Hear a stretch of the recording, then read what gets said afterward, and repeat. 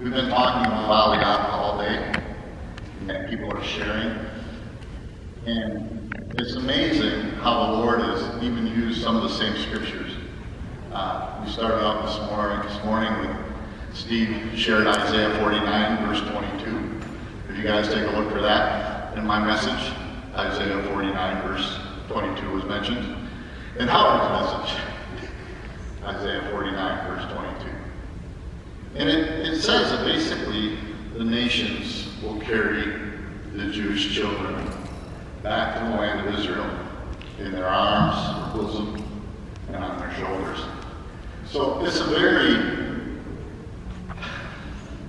lofty cause. But we have to realize at the same time that for any Jewish person that's in the United States, they're going to leave behind their community, everyone they know, to go to a land that's far away and completely different. When I arrived in Israel for my first trip in 2018, I came back and I realized how much it's different, but I also realized how much some of it's the same. Some of the same prejudices exist there. Some of the same drug problems and alcohol problems exist there. So by no means is it a perfect fairy tale place to go. But the Lord has called the people to come back to their home. I'm going to share this with you. I like to garden. And in that gardening in 2015, I decided to get some seeds. And they were cucumber seeds. Okay? It's nothing special, it's cucumber seeds, right? But they're from Israel. And so I planted them here in my garden here in Charlotte. And I probably planted 30 seeds. 6 plants came up. Okay? Out of those 6 plants, seeds that came from Israel, I got 266 pounds of cucumbers that I sold at the farmer's market. So there's a blessing. There's a blessing. When you bless those that are in Israel, you bless the Lord's people, that blessing rebounds to us. For me, it was a plethora of cucumbers. So, but I just want to share that and encourage you tonight. As you're here, open your hearts, open your minds. Listen to what's being shared because it's hard.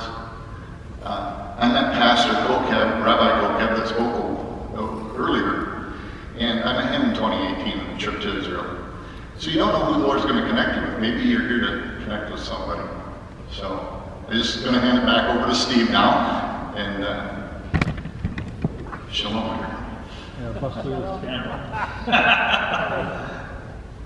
Well, I wanted to introduce someone very special. Cathy Hargett. We've known each other for about 12 years, something like that. When I was with Mary Matthew Siegel, Vision for Israel, we connected at a conference, or was it in Israel? I'm not sure. BMI conference, yeah. Anyway, Cathy is the founder and director of Highway to Zion here in the Charlotte area. She hosts bi-weekly sessions, Saturday afternoons, and she used to do a lot of assemblies, which would bring in guest speakers, and we had the opportunity to do worship. I'm prior to that, a part of that. She has a passionate heart for the Lord. If you read her book, if you read her emails that she sends out, it's you can just tell it's coming from a heart that if it could explode, it would explode with the love of the Lord. So, Cathy Hargett.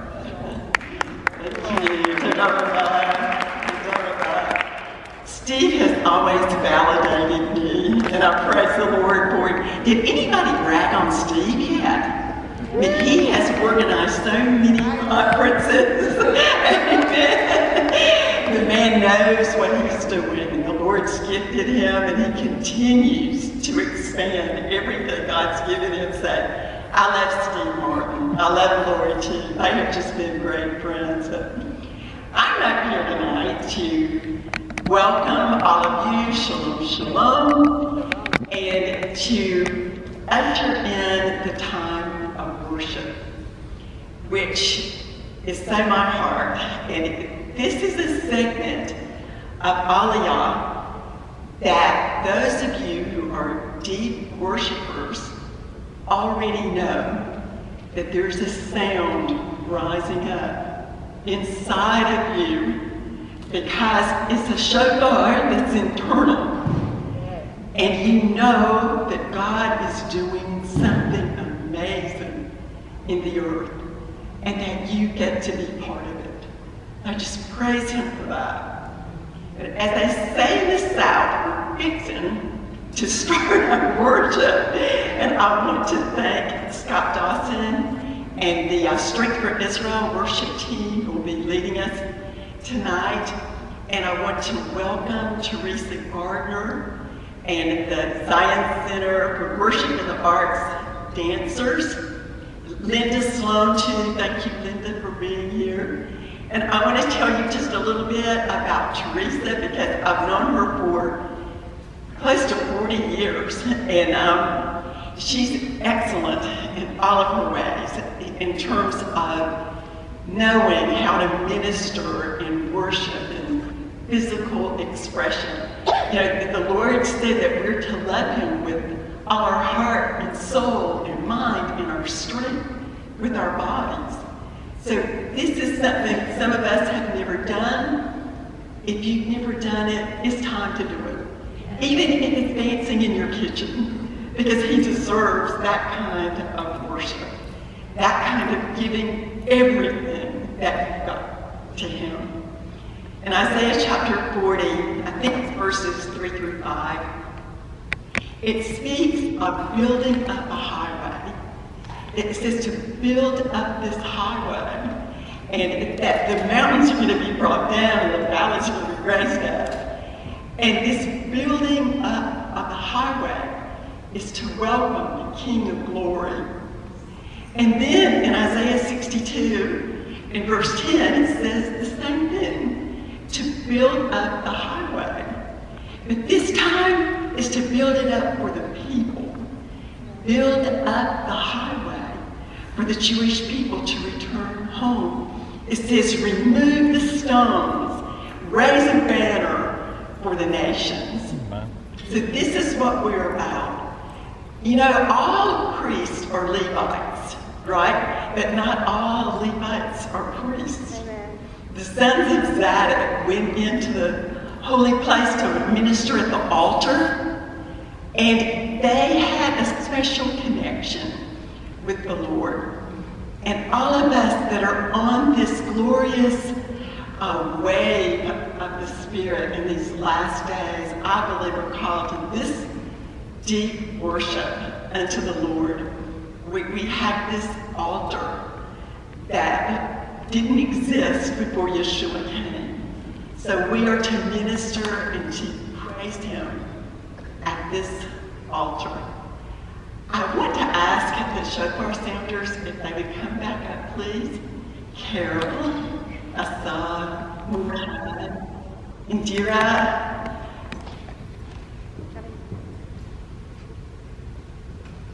This is going to be a little bit different from what we're used to. Is the fourth shofar sounder out there somewhere holding back? I'm thinking 4 corners of the earth, the north, the south, the east, the west. If you will, when you study the Gospels, when we read about how the Lord's going to gather his people, could we be looking at Aliyah there too? Gathering them from the north, the south, the east, the west. People that sound the shofar have a calling on their lives. It's a prophetic sound. And what I would like to do, I would like you to stand, please. And I want you to just let the Lord raise up the sound of the shofar that's inside of you, because he's given you something very special for these last days. I'm going to pray a prayer of consecration, and I'm going to borrow from my precious brother Peter Wins and ask you to place your hand on your heart or your head or somewhere, because the priests consecrate themselves to God. You present your body a living sacrifice to God. Lord, I just ask you, please receive us, Bishop Yeshua, in Jesus' name. Lord, we come to you. We just throw off everything that's hindered us, the sin that's so easily entangled us, and we fix our eyes on you. We know that you are the Aleph and the Tav, that you are the beginning and the end.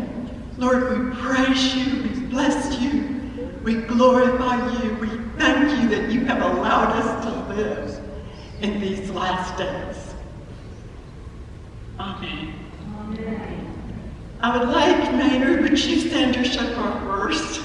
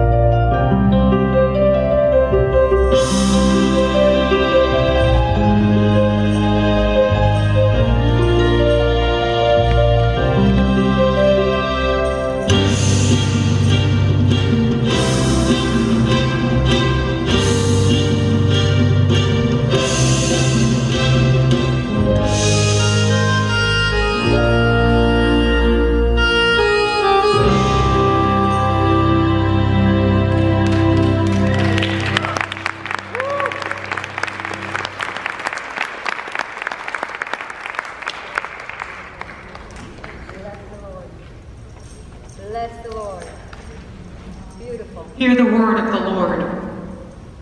This is what the sovereign Lord says. See, I will beckon to the nations. I will lift up my banner to the peoples.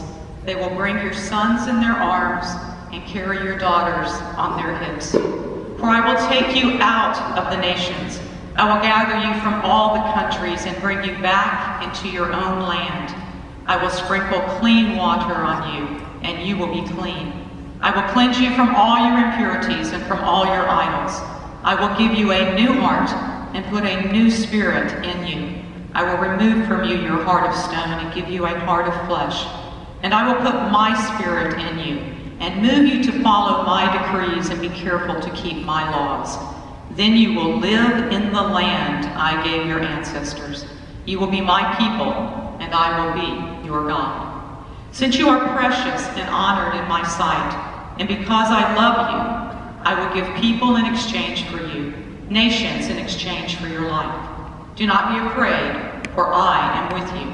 I will bring your children from the east and gather you from the west. I will say to the north, give them up, and to the south, do not hold them back. Bring my sons from afar, and my daughters from the ends of the earth, everyone who is called by my name, whom I created for my glory, whom I formed and made. At that time, I will gather you. At that time, I will bring you home. I will give you honor and praise among all the peoples of the earth when I restore your fortunes before your very eyes, says Adonai.